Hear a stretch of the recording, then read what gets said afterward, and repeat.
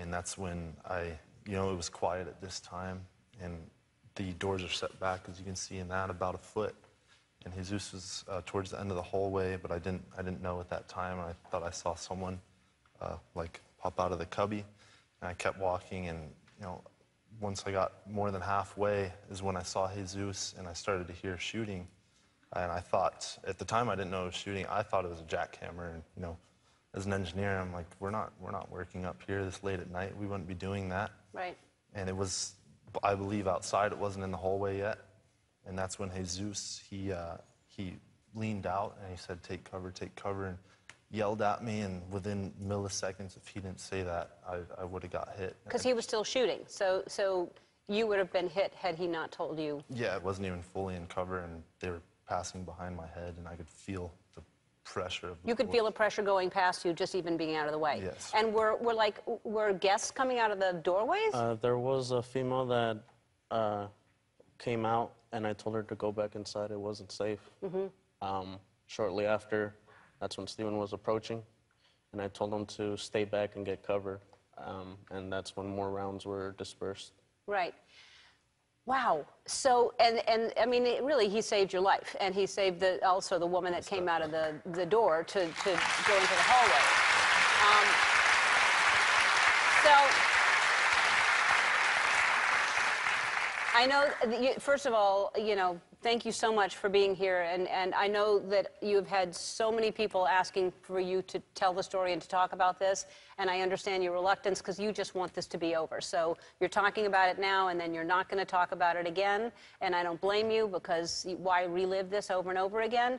But it's helpful for people to understand what a hero you are, because you, being shot in the leg, saved so many people's lives, and instead of you just getting out of there, you saved Stephen's life, you saved that woman's life, and who knows how many other people, and so we just wanted to celebrate you. That's why you're here today, because we want to thank you for what you've done. Even after this happened, instead of going to the hospital, you stayed to help the police and give them all the information they needed to piece these things together. And also, what else did you want to mention? I just want to mention all the people that assisted that night, whether it was Metro, the FBI, the community especially coming together to help everyone in need, the first responders, even the people that got called in to assist in the hospitals, and just everything puts pieces together on how everyone came together to help that night, even in the darkest hour. Yes, there were a lot of people that showed up to help. All right, and Stephen? Definitely, I want to thank the first responders and people on the ground at the show helping each other out. I mean, I think the acts of humanity were major that night, and I want to thank Jesus again, from my family and all my friends and everybody for saving my life.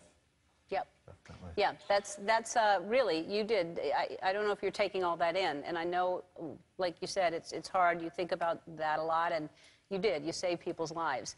And we, of course, wanted to give you money. We wanted to, and you both were very, very specific. You said you don't want money. You don't want money at all. So you're not getting any money, all right?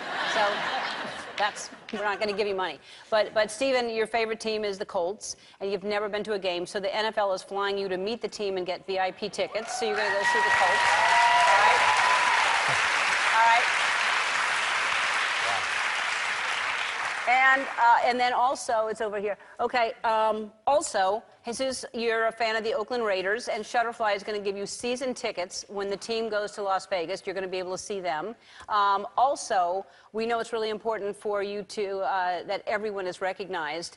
So Shutterfly cares about supporting communities, so it's going to make a donation of $25,000 in your name to the GoFundMe page that's dedicated to helping victims of the shooting. So, thank you. For more information on how you can help the victims of Las Vegas shooting, go to our website.